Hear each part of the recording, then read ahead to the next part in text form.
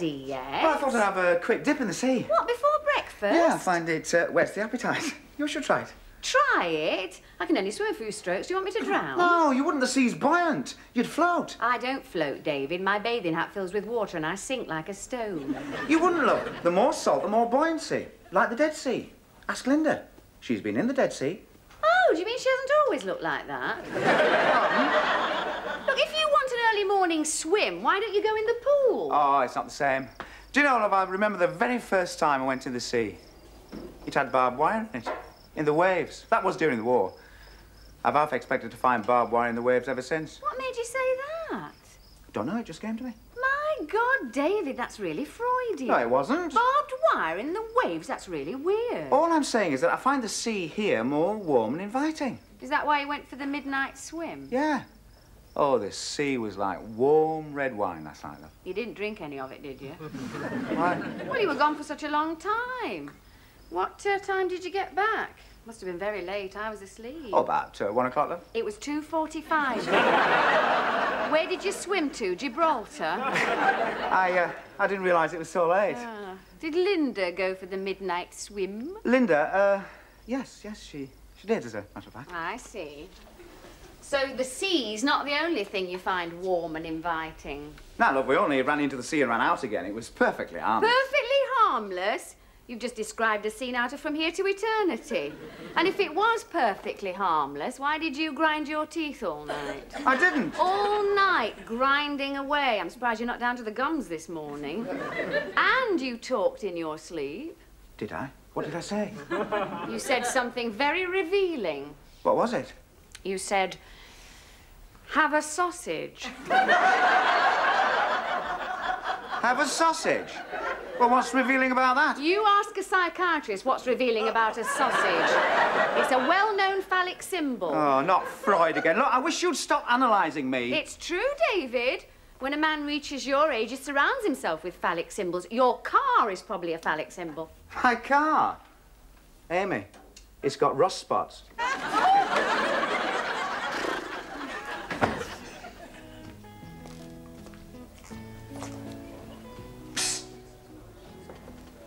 Linda, don't look round.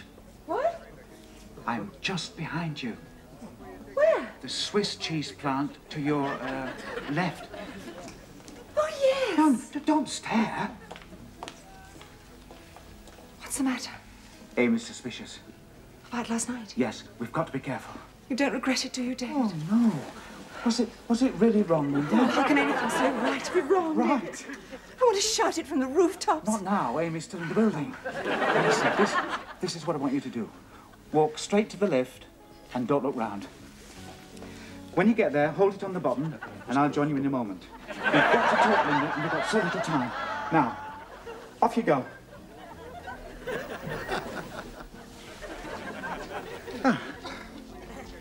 I was just admiring the plant. I never realized they grew so tall. It's a magnificent specimen. It must be the climate. Excuse me.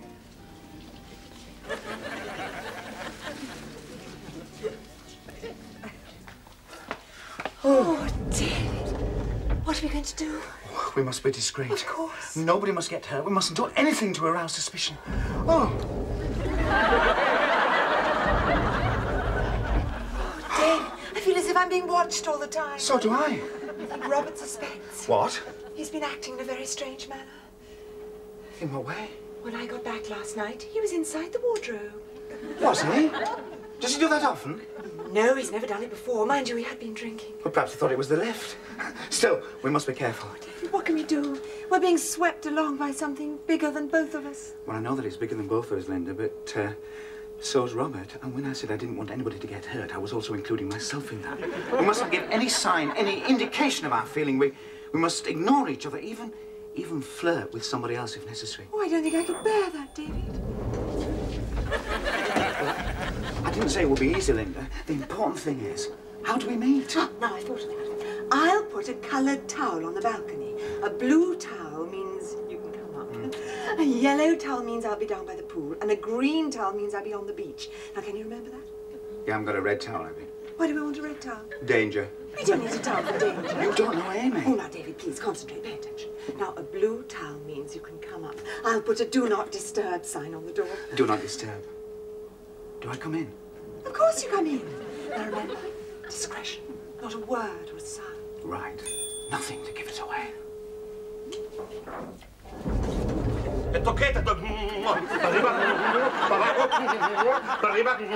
Ojo, que gente. Ojo, esta gente. Ojo, para arriba, para abajo.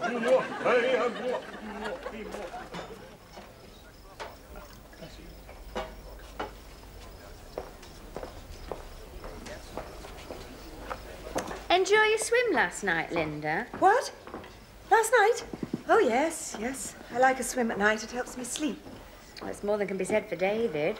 He was tossing and turning and gnashing his teeth all night. But then he never sleeps very well.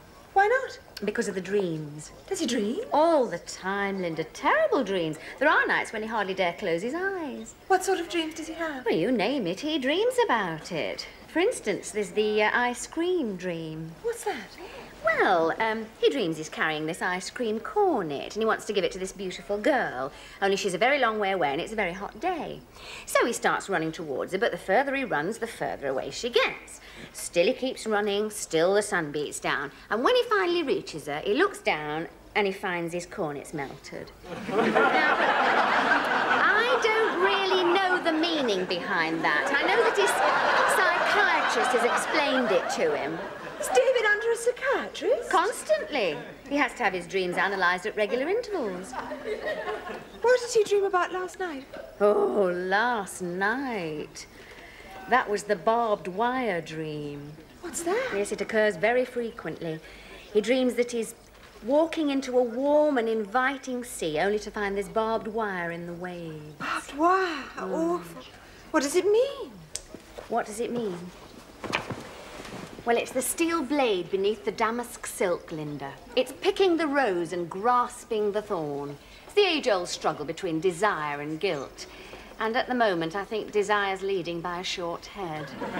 That's why he sleeps so badly. You see, he wants to dive into something warm and inviting, but he fears the consequences. Consequences? Yes, I think you could say that I'm the barbed wire. Oh, look, that's Francois. Who's Francois? The Frenchman I met last night. Terribly gallant. Bonjour, Francois.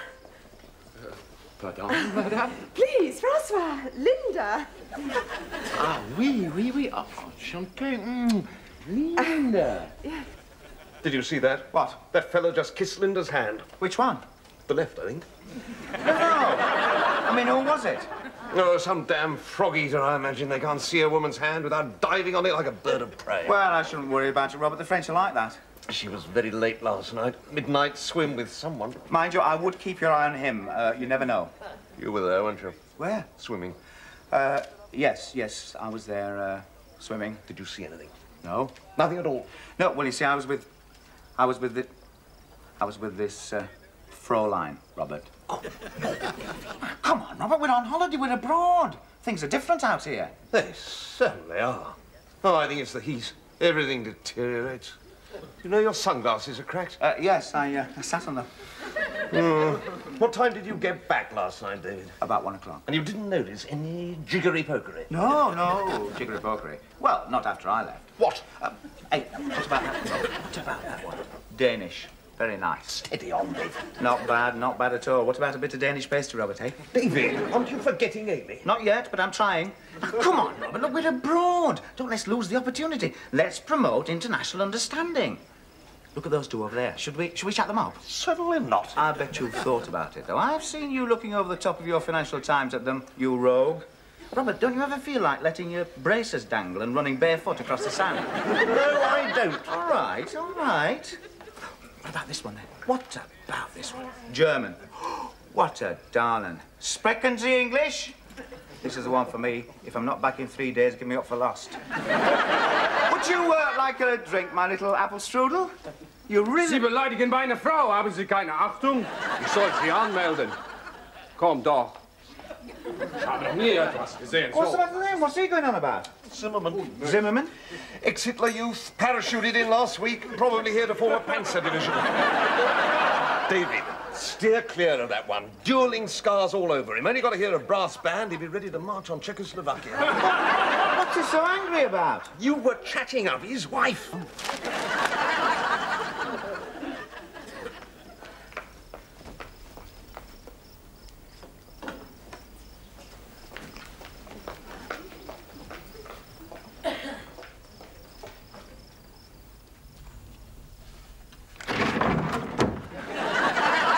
No doubt about it. And it's first-class workmanship. No. Oh, those Spaniards, they really know how to make a wardrobe. No nails. Not even inside. No, you see, I'm just seeing how it's, put together. Why did you shut the door? That's another thing. The door fits perfectly. Robert, don't talk nonsense. You were hiding in there. No. Well, yes, in a way. But, darling, I didn't want to worry you. There's been some pilfering going on, and I spotted this very unsavoury character in the corridor, and he was behaving very suspiciously. Robert, So, what? Why do you suspect everything foreign? I don't. Yes, you do. Remember Moscow? You swore the room was bugged, rolled back the carpet, undid that bolt on the floor, and the chandelier fell down in the room below. Can't be too careful, darling. Only simply that I don't... That's wet. I don't trust the characters out here. I mean, it's not their fault. It's probably the climate. Everything goes off. But, I mean, David, oh, he's losing all restraint. What do you mean? Should have seen him this morning, chasing every woman in sight. No, he's in a state of complete disintegration. Even his sunglasses are cracked. Robert, I thought you were going to golf. What? Yes, I am. Well, I'm going to take a shower. Right, I'll lock the door when I go. You can't be too careful. Now, darling, have you seen... She's gone. My putter. Anywhere, my putter.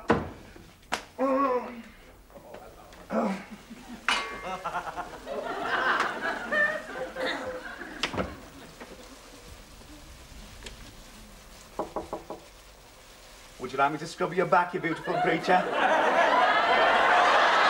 like me to come in there with you? Oh, I bet you look sensational.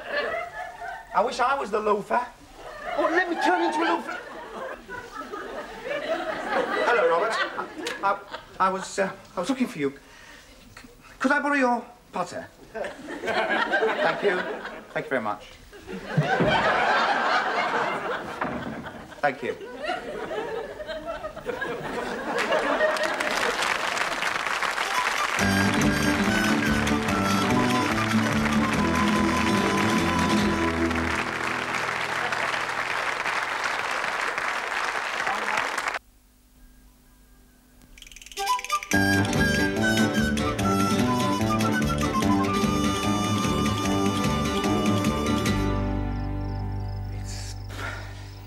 It's yellow for the pool, green for the beach. No, it isn't. It's green to come up, yellow for the beach. Blue for the pool, yellow for the beach, green to come up. Well, of course it is. That's right, it's logical. Linda's not logical. It's yellow for the pool, blue for the beach. No. Green for the beach, blue to go up. That's right, blue to go up, green for the beach, yellow for the pool. My God, it's like wiring a plug. Yellow for the pool, green for the beach, blue to go up. Do not disturb. Yellow for the pool, green for the beach, blue to go up, do not disturb. What's the matter, Dave? What? You were talking to yourself. Was I? David, I'm getting worried about you. First of all, you're talking in your sleep, and now you're talking to yourself in broad daylight. Where's it going to lead, David? Where's it going to end? You're not disturbed in some way, are you? No. Nothing on your mind? No, of course not. I think I'll just go and find Robert, love, and have a drink. I think I'd stay well clear of Robert if I were you. What do you mean? Well, he's changed. Changed? What way? He looks angry. Angry? Yes, I've just seen him. He keeps driving his fist into his palm like this. He looks to me like a man who's had a severe shock. He looks to me like a man with a problem. Does he? I wonder what it's about. I think it could be something to do with Linda. Linda? Oh, now, look at that woman down there. Look at those lovely long brown legs, that figure, that walk. Now, that's what I call, a really attractive woman. David, why do you keep doing that? Why do you keep staring at these girls all the time? I'm an attractive woman. I've got legs. And I can walk just as well as she can. Well, of course you can, love. There was a time when you looked at me like that, David. Do you remember our honeymoon in Brighton when you broke the leg off the bed? You're different now, aren't you? I was just admiring a pretty woman. Well, admire me. I do admire you. No, you don't. It's have you darned my socks, Amy? Have you ironed my shirts, Amy? The gilt's certainly rubbed off the gingerbread, hasn't it, David? I'm going to the bar, love. Well, don't forget, it's yellow for the pool, green for the beach, and blue to go up. Linda, Yes, David. behind the plant. Yes, David. Now, Linda, I just want to confirm. Now, it's blue for the pool, yellow for the beach, green to come up. Have we changed it? Of course we haven't changed it. It's blue to come up, yellow for the pool, and green for the beach. It's simple. Well, I was just having a little trouble remembering, that's all. Yes, I'm not surprised. It's all those girls you've been chasing. I was only trying to draw attention from you, Linda. Well, you can have too much of a good thing, you know. Now, just watch the balcony and remember what I said. Right, well, let's get it right. Green for the beach, yellow for the pool, blue... Hello, David. What are you doing here? Just watching the girls go by, Robert. Oh, look at that one over there. Very tasty. Yes, we've had enough of that sort of thing, David. Have we? Yes. It leads to trouble on holiday. People tend to lose their heads and do things they regret. Did I mention to you that Linda is seeing someone? No? Well, yes, in a way. Yes. Well, I know who it is. I've had my suspicions for some time. Now they've been confirmed. Have they? Well, look, Robert, I think I can explain. It's the Frenchman. And if I catch the blighter, he's going to get it. Oh, I should say so, Robert. Oh, you can't trust the French. Right, I never trusted to go. Did you never go? That's why I'm keeping watch. Good for you. Now, there may be trouble. He has friends. I could need you, David. Well, you can depend on me, Robert. I'll be standing by. Good man.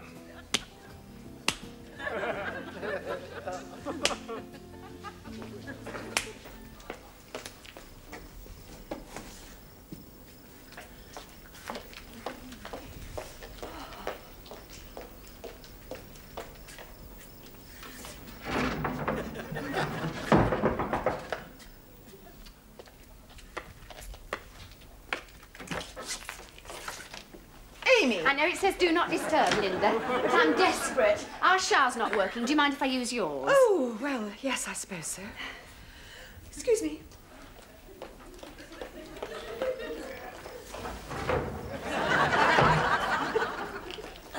Why don't you use this towel? It's nice and dry. Thank you. Where's David? I've no idea. Expect he's in the bar chatting up those girls again. What? I'm afraid it's all starting again. What is? Well, first it's the dreams, and then he gets this wild look in his eye like he's heard the call of the sea, and then he's off. Off? Off where? Other women. What? Oh, it's a cross I have to bear, Linda, but I think it's getting worse. Until recently, he was content with the British Isles. But now it seems like he's trying to enter Europe. I only hope he doesn't tell them he loves them. Does he do that a lot? Yes, the trouble is he can't form a lasting relationship. He's unfaithful even when he's being unfaithful. Well, I think I'll leave you to have your shower. Yes, of course. I'm sorry I shouldn't burden you with my problems, but it's not been easy. Oh, and Linda, if you see David, will you have a word with him? He always responds to the older woman.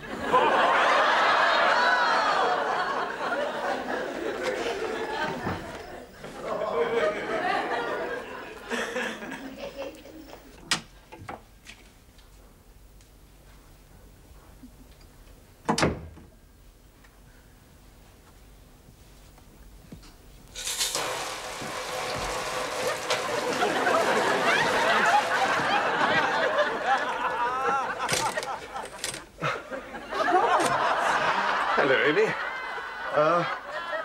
I was thinking of having a shower.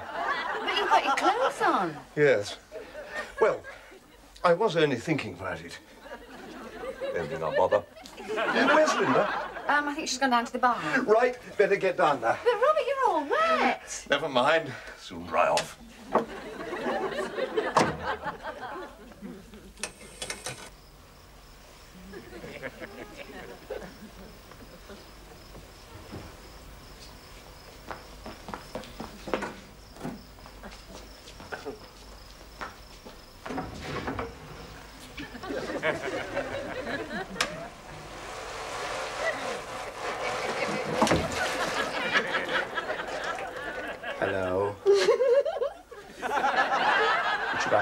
you a towel, you ravishing creature.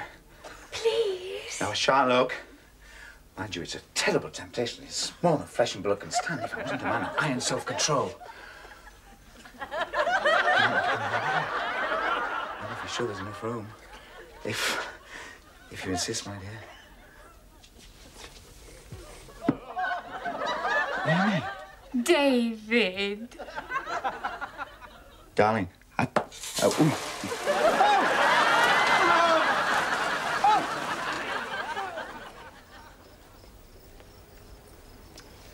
Dear David. What, love? Nothing. Just dear David. I wonder where Robert and Linda have got to. Who cares, as long as we've got each other? Yes. I never knew you could be so unconventional. And that's just what our marriage needs, to put the excitement back in it. I think our marriage is exciting enough. Look, did you have to switch that shower on? I thought we needed more excitement, more danger. Danger? How did you know where to find me? What? Well, how did you know it was me in there? Was it my perfume? Yes, that's right, love. It was your perfume. I see. So it wafted all the way down the stairs, and you followed it all the way back like a little Bisto kid. Well, it wasn't just your perfume. Did Linda tell you where I was? That's right, love. Linda told me. What's the matter, David? You look worried. You see that bloke over there in that shirt? Now, would you say that shirt was yellow? Yes. Well, it's probably more orange than yellow, really. And that bloke over there lying down, is his shirt green? Turquoise. Oh. David, what is the matter? I think I'm going colourblind. Now, what about that towel up there on the balcony? Is that blue? Oh, yes. That's definitely blue. It's not purple, turquoise, aquamarine. No, it's definitely blue. Well, I think I'll get myself an ice cream. Oh, would you get me one? You don't like ice cream. I know. It's funny, isn't it? I just feel like one. Right.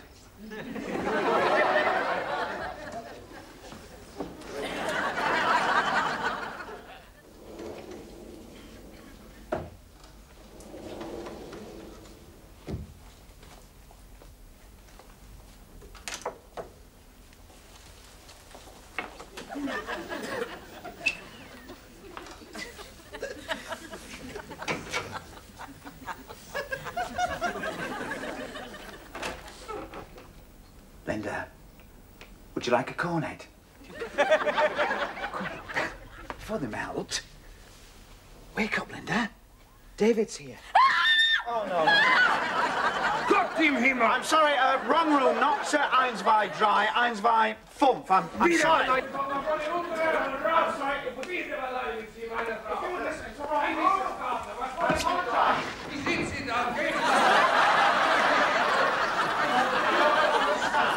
I'm sorry, a terrible misunderstanding. Please, accept me with my...